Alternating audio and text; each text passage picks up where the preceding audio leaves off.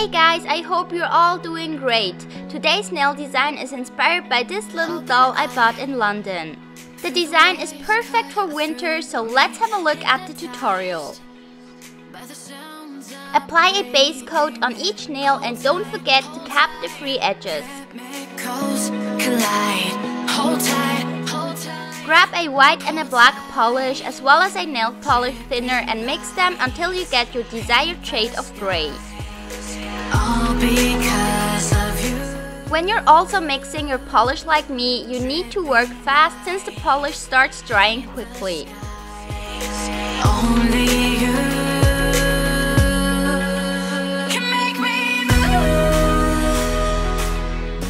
Go back to your mixture and add a bit of white.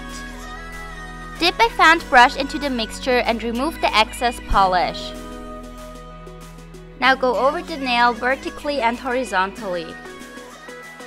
Add some black and a bit of nail polish thinner to get a darker gray and repeat the steps we just did.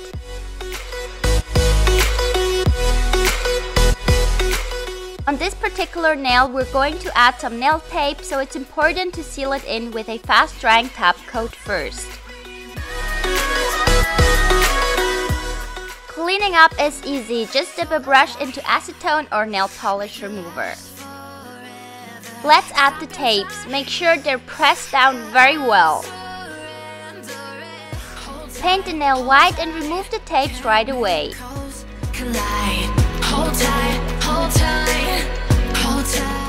If your stripes are not perfect, you can correct them by using nail polish remover or by painting over the crooked lines. We're going to paint a heart on the second design.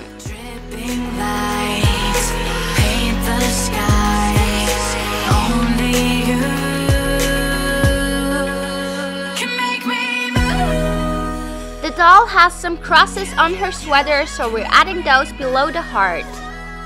Add some stitches above the heart and the design is complete. Apply your favorite top coat to seal everything in. Here's a little advice, add the top coat sideways first to prevent smudging.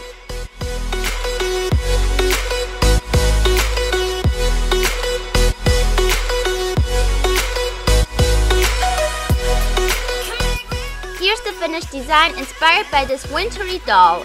Give this video a thumbs up if you liked it and let me know if you already decorated your Christmas tree. I'm going to get mine today and I'm so excited to decorate it. I have two very exciting projects I've worked on, so there will be a series of 4 short tutorials on each of these 3D designs exclusive on my Instagram. Make sure to follow me to see them. Second project is a vlog I made for EF. EF offers language schools all over the world and I collaborated with them to talk about my views on Japan. You can watch that video by clicking the screen. Thank you so much for watching and I will see you in my next video. Bye!